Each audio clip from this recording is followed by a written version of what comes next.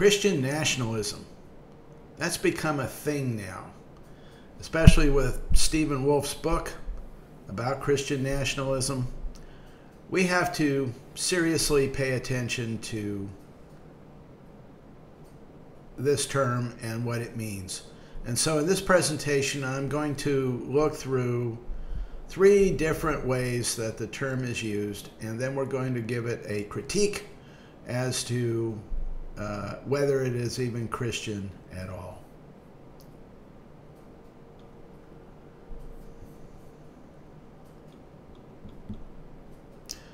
So, good morning, good afternoon, good evening, and good night, wherever you are and whenever you are around the world.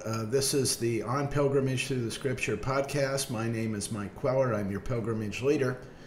And today, as we previewed, we're going to be looking at varieties of Christian nationalism. We're going to look at that term, Christian nationalism, and what it means to certain people and what it does for certain people. And so we'll be taking a look at that. But first, a word from our sponsor. Come join the pilgrimage.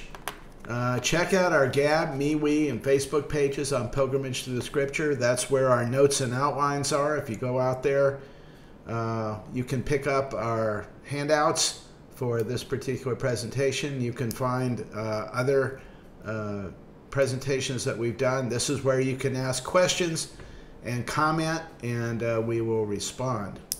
You can also go to our Facebook channel, our YouTube channel, on Pilgrimage Through the Scripture. You can like this video, subscribe, and you can get notification of other videos that we produce as part of our work here. But first, let's take a look at Christian nationalism. As we said, Christian nationalism has risen to prominence in these days. That term, in the very recent past, people have started claiming to be or denouncing Christian nationalism. And we've seen Marjorie Taylor Greene and Lauren Boebert use those terms for themselves. We've seen Jamar Tisby and other folks denounce Christian nationalism. But what does it really mean to be a Christian nationalist? What does that mean? The term itself is obscure. And what I've found just wandering around is that there are actually 3 different ways in which the term is used. And so we're going to look at each one of those versions and discuss whether in fact they are scriptural. So here's the 3 versions. One, I call it the received version. That when I was first converted in the 1970s, we didn't use the term Christian nationalism, but what we talked about was that America was founded as a Christian nation, and it has a special relationship with God. So we have that definition, which is the oldest one. I call it the received version. Then Reconstructionist. We need to claim/reclaim America for God. In other words, we're going to impose a Christian worldview and culture on America. Third one, again, is a rather old one, but recently it's been called Christian nationalism. I call it racial Christian nationalism. Christians are a particular people group which has a special relationship with God. Now, there's no one consensus as to what the term means, and different people may hold to 2 or more of these views. They may cross claims, cross things that cross. They may pull from each different idea to form their own version of Christian nationalism. But in general, you can think of it in these 3 ways. Okay, let's take a look at the received view. Now, this is the one, again, that I learned when I was converted in the 1970s. And it goes like this. America was founded as an explicitly Christian nation and has a special relationship with God, such that Americans are his people. So where this comes from is we look at the founders. If you look at the Mayflower Compact and those sorts of things, if we see that the people that came here were saying things like, we're going for once to establish a country where God's law is enforced. And we're not going, we're going to have the truth of God enforced here in this country. This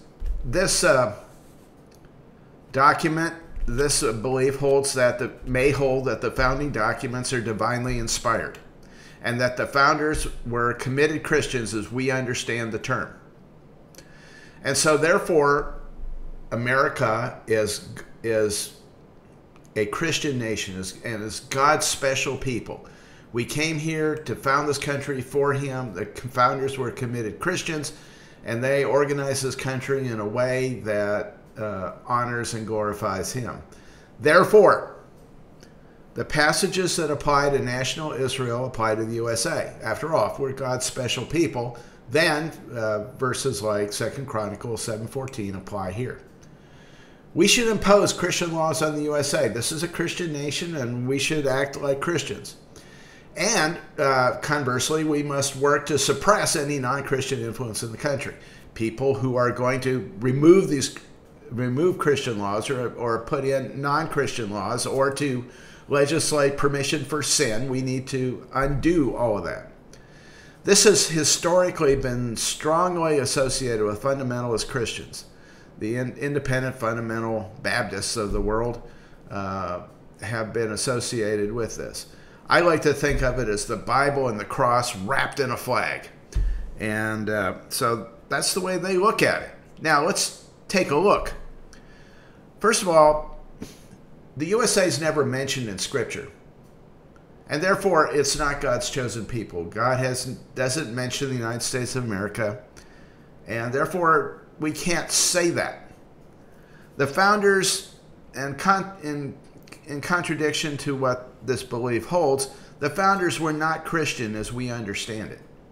Washington, Jefferson, and Adams were deists. In fact, Adams was antipathetic to the doctrines of grace. He hated them.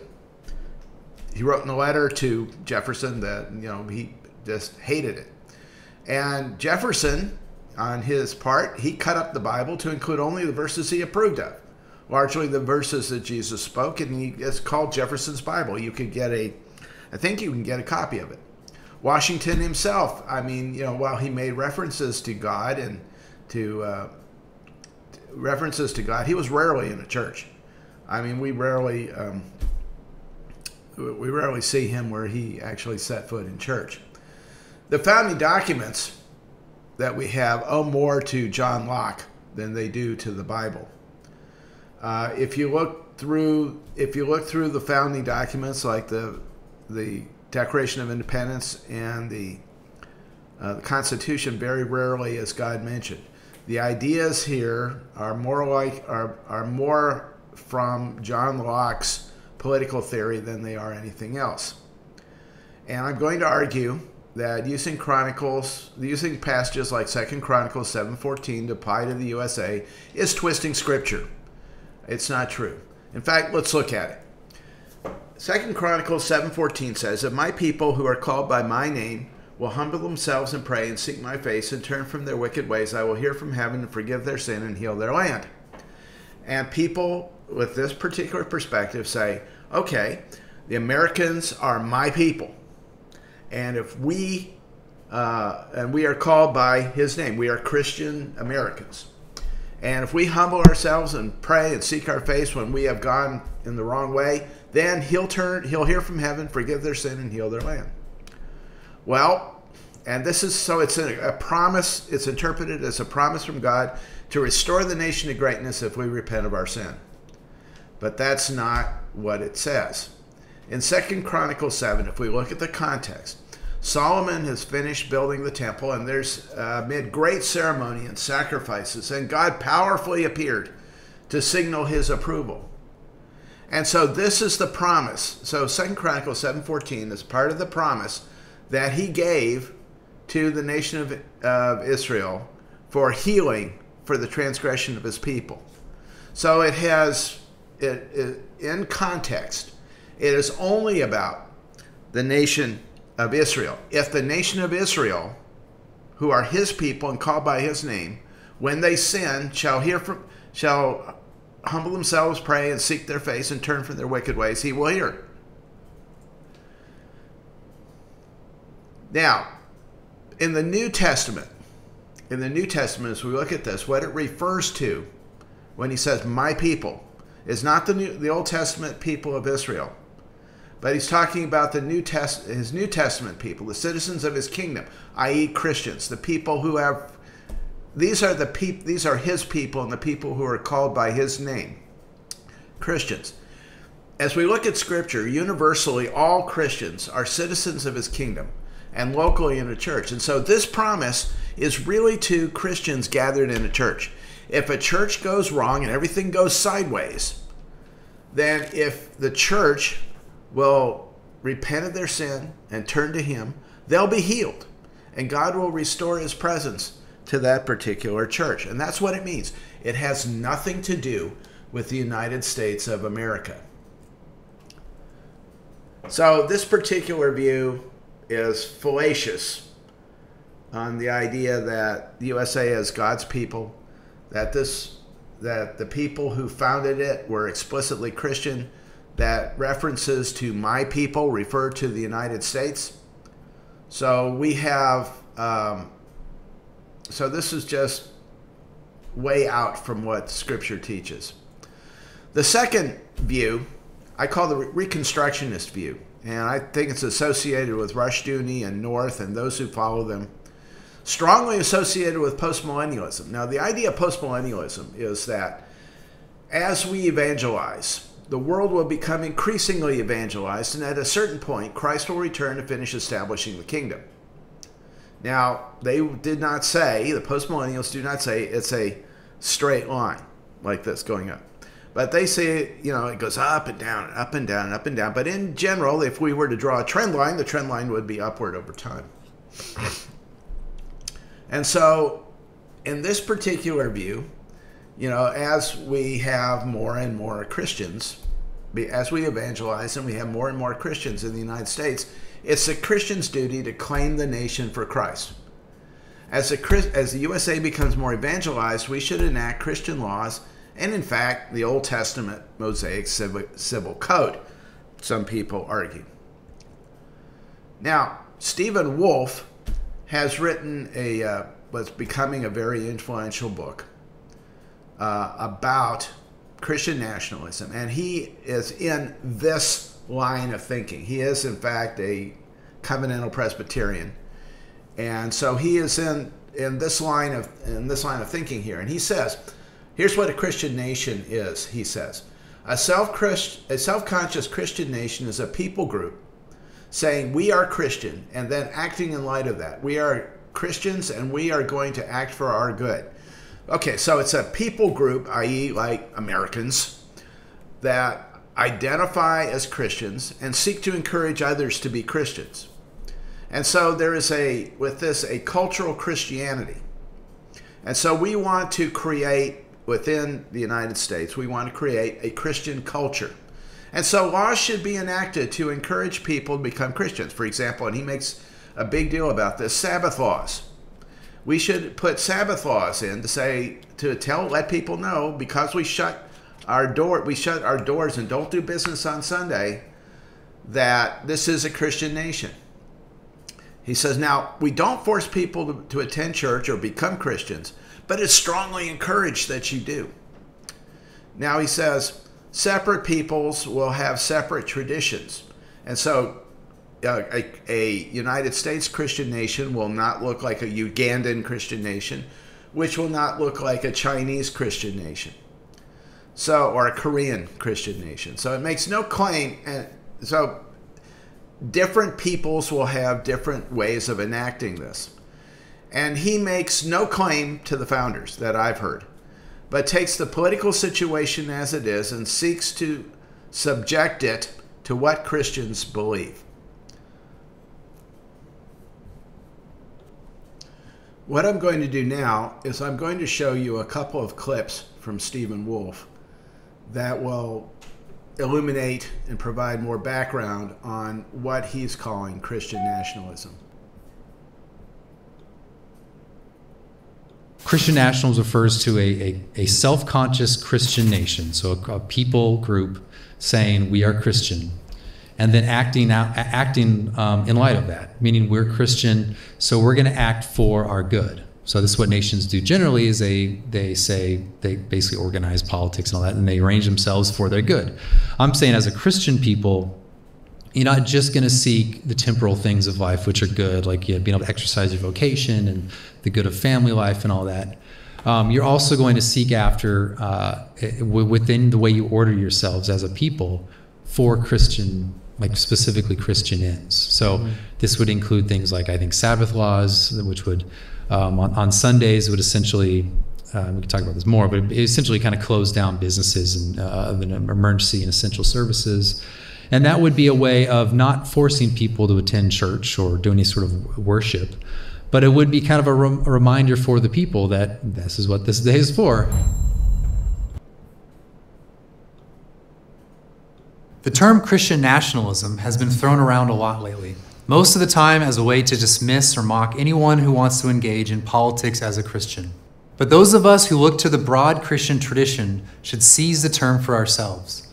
We are indeed Christian nationalists. The nation is not a mere collection of people, but a people united around a set of shared loves. Some of these loves are universal in all nations, such as the love of family and home. Other loves are more particular to each nation, such as shared culture, language, and national struggles and achievements. Together, these loves form a nation's way of life, generating a love for the place in which you and your ancestors conducted that way of life. Johann Herder once said that everyone loves his country, his manners, his language, his wife, his children, not because they are the best in the world, but because they are absolutely his own, and he loves himself and his own labors in them. Now, when we hear the term nationalism, many of us think of fascism or militarism, and there's a history of that in the world for sure. But it's better to think of the ism of nationalism as referring to the nation acting as a people for their national good. A Christian nation is a nation that is self-consciously Christian, and on that account seeks the nation's complete good, earthly and heavenly goods, for themselves and for their posterity. Now, the two ways that a people order themselves is through civil law and social customs. Civil laws, when just, are ordinances of God binding our conscience. Why? Because just laws are rooted in God's moral law. God's law is tailored for our good and happiness. Our highest happiness is found in eternal life. And so civil law ought to order us to the things of eternal life, word and sacrament.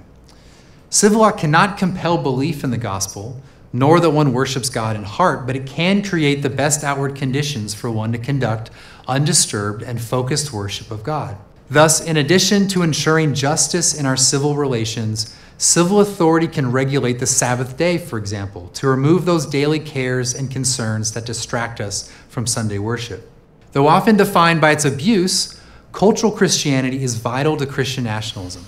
While civil law is an explicit ordering of society, cultural Christianity operates implicitly by establishing in us a positive, prejudicial regard for the gospel. It cannot bring us to faith, but it makes the truths of the faith plausible to us. Cultural Christianity also contributes to a more orderly, high-trust society, since everyone has a mutual expectation of Christian conduct. Thus, we have an explicit ordering of civil law and an implicit ordering by social custom. Together, these compose the sort of thing Christian nationalism is, what I call a totality of national action. This is a fancy way of saying that all things that a Christian nation would expect of us, both in law and custom, and no matter how mundane, are for the good of the whole. I'm Stephen Wolfe. For more on Christian nationalism, check out my book, The Case for Christian Nationalism. So now, having listened to Stephen Wolfe, we can see that he's very much in the mode of the postmillennialist or the Reconstructionist approach. I mean, Stephen Wolfe will appeal to you if you're a postmillennialist.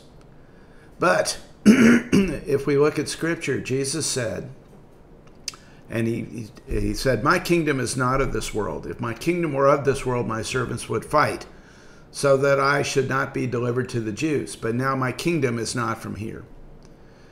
Christians are not called to exercise political supremacy or fight politically for God's laws.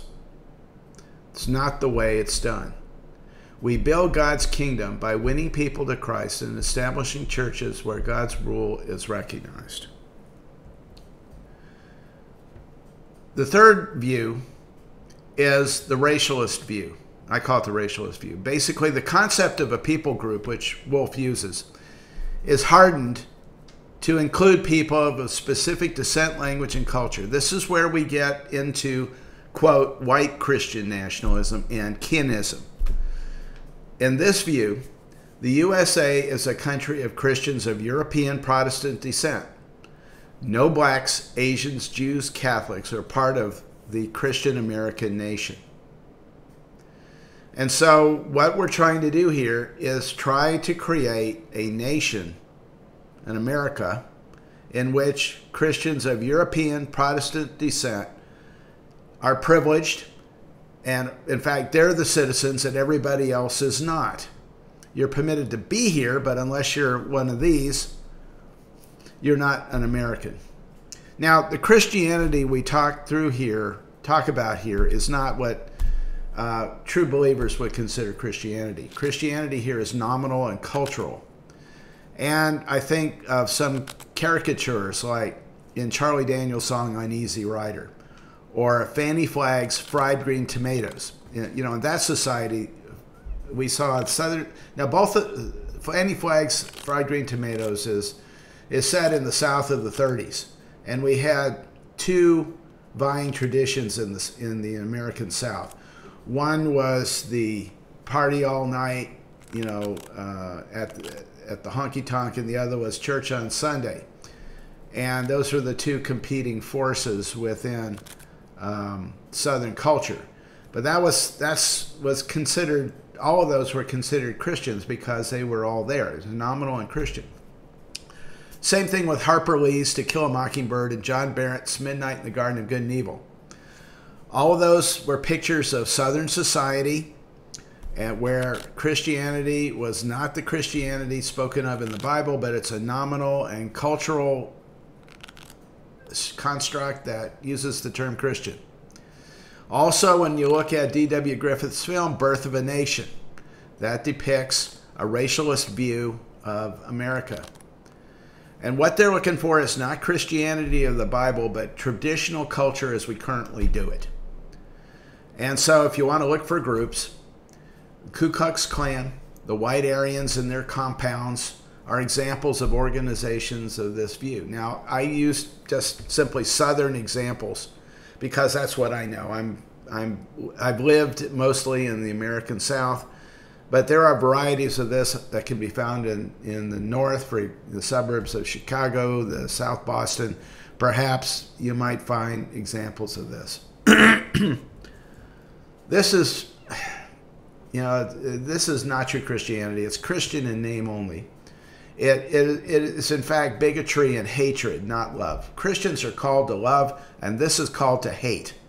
It exists to maintain a certain set of privileges. It exists to maintain a certain mode of living. They just call it, they might call it Christian nationalism now, but that's not what it is. See, Christ did not come to establish distinctions. He came to break down distinctions between people. In Ephesians 2, he says this, Paul says this, "Therefore remember that you, once Gentiles in the flesh, who are called uncircumcision by those who are called the circumcision made in the flesh by hands, that at that time you were without Christ, being aliens from the commonwealth of Israel and strangers from the covenants of promise, having no hope and without God in the world. But now in Christ Jesus, you who were once afar off have been brought near by the blood of Christ." And here's the point. "And for he himself is our peace, who has made both one, and has broken down the middle wall of separation, having abolished in his flesh the enmity, that is, the law of commandments contained in the ordinances, so as to create in himself one new man from the two, thus making peace, that he might reconcile them both to God in one body through the cross, thereby putting to death the enmity." So Christ did not come to establish or perpetuate distinctions. Christ did not come to keep us separated into black and white. In fact, the fact that there's black church and white church is probably one of the most God-dishonoring things that exist in American culture today. And it's perpetuated on both sides. The Anglos started it. They kicked the African Americans out of church. We don't want you guys in our church. And so they had to form their own church. But at the same time, the African Americans do not want, or I'm going to say there are African Americans who do not want to be with Anglos in church. Vodi Bakum tells the story of when he was convicted of this, Ephesians chapter 2, to try to bring reconciliation between African Americans and Anglo Americans, that he went to white church. And he was criticized by those in the African American church. He was criticized. You're taking the best and brightest of us and taking it over to the enemy. Well, I don't know if the word enemy was used. I don't remember the quote exactly. But Vodi's reaction was, well, thanks for calling me best and brightest, but isn't this what Christ came to do? Isn't this what Christ came to do? To abolish in his flesh the enmity, to make of the two one new man, that he might reconcile them both to God in one body. So this idea, this racialist idea, is profoundly unchristian, profoundly anti-Christian. In my perspective, it is nothing more than it is a usurpation of the term Christian in order to perpetuate a set of privileges held by a group of people based on race and ethnicity. So let me give a set of reflections on this as we wind this up. Christians are called, as we just saw, to seek to create unity in Christ, not division between peoples. Jesus came to bring all people together in one. The kingdom of God is manifested in the churches. And to the extent that we perpetuate the sinful separation between, in the case of the United States, between African Americans and Anglo Americans, that's blaspheming God. And it needs not to be done. The second point I want to make is that Scripture is written to a people who had no influence in governmental policy. Paul wrote giving instruction to masters, slaves, parents, and children, but he didn't talk to magistrates and soldiers. He didn't do that. Essentially, it was an acknowledgement that governments are going to be non-Christian. They're going to be people by not us. And so what Paul said, here's what we do with the fact that we have this non-Christian / anti-Christian government. The idea is obey the government in all areas where we can and where it's not violating the worship of God. And I have the quotes there. Or when government is outside its sphere, Matthew 22. So, and we do this, as Peter tells us, just to not get tied up or tied down or get in conflicts about things that don't matter.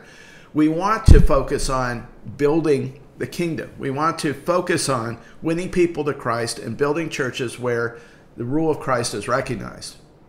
There's no command in Scripture to transform government or governmental policy. Now that said, the prophets did exercise the prophetic voice from outside the government, calling them to account. See, John the Baptist. John the Baptist spoke to Herod and said, it's not right for you to have your brother's wife. And so it is prophetic for us as our churches to say it is not right for the government to authorize this. It is not right for this to happen. So what should we do? What then should we do? We as first century Christians, unlike them, we can participate in government. And so how should we relate to that? And so this is a matter of Christian liberty. Clearly, churches should not participate in government beyond the prophetic voice. Pastors should not be getting in pulpits talking about immigration policy or talking about things that don't affect Christianity except for the prophetic voice to call out what the government is doing is wrong. It is for individuals to exercise a calling to governmental service. Individual Christians may be called by God, just like they're called to anything else, and as such to bring a Christian influence in those areas of government. You think of Wilberforce, who spent his entire life in the English Parliament fighting to end the curse of slavery. So maybe somebody's called to do that, to go into politics and to take on some of the evils that are in the government and fix them and correct them. Christians in government should govern from a Christian standpoint, but should not seek to impose Christian ritual on non-Christians. Laws should be drawn from Christian principles. For example, the right to life. We should take Christian principles as the focus for our legislative proposals. But we should not enact religious observance on non-Christians. We don't force them to go to church. We don't force them to obey Sabbath laws. We don't do that. The focus of laws that we pass should be on societal stability and order. Pass laws that are necessary for the common good, as Paul tells us in Romans chapter 13. We should be, if somebody's going to be in government, we should be beyond the requirements, honest and even-handed and just and fair. For example, if you look at Daniel, when Daniel was in the government, he was appointed there by Darius, and people sought to condemn him. They went after him, but they couldn't find anything on him. He had not broken any law. He obeyed all the laws. There was no way that there was nothing they could say about him that would get him in trouble with the king. And the king loved him for that, because he did exactly what the king commanded him to do. So we should avoid, if you're going to be in government, you should avoid the mere appearance of evil. Don't give anybody an opportunity to condemn you for anything. So it's going to be hard.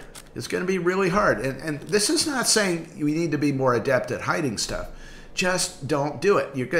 If you're going to be in government, you're called to put aside everything that is called unethical. And you need to put that all away and do things that you may not necessarily want to do, but you do it anyway. For example, Mike Pence has a rule that he doesn't meet with a woman not with his wife or his daughter, not his wife or his daughter, without having somebody there, I'll use the term, to quote, chaperone, unquote. You should have those kind, if you're going to be in government, you should have those kind of rules. Now, this is a whole subject for another video, which I'm going to put out. But what we've given you here is a view of perspective on three different views of the term Christian nationalism. We've talked about the received view, which is from the 1950s, that America is God's chosen people, and He's going to treat us like He treats the nation, like He treated the nation of Israel, and so we need to pay attention to that. We've seen the Reconstructionist view, where it's up to us to take control of government and establish Christianity. And we've seen the form that Stephen Wolfe has. We've seen a couple of clips from him. And then third, we saw the Racialist View, which is the racist view of Christian nationalism, which is something that every Christian should roundly denounce. And then we should participating in government is something that Christians could do, and it's something that you can participate in. And if you do, I've given you some recommendations for what to do. So that's it. Again, join the pilgrimage. Check out our Gab, MeWe, or Facebook pages on Pilgrimage Through the Scripture. Go to YouTube, like our video, subscribe to the YouTube channel so that you get notified if you want to hear more about these things. So, and until the next time, The grace of our Lord Jesus Christ, the love of God, and the fellowship of the Holy Spirit be with you all.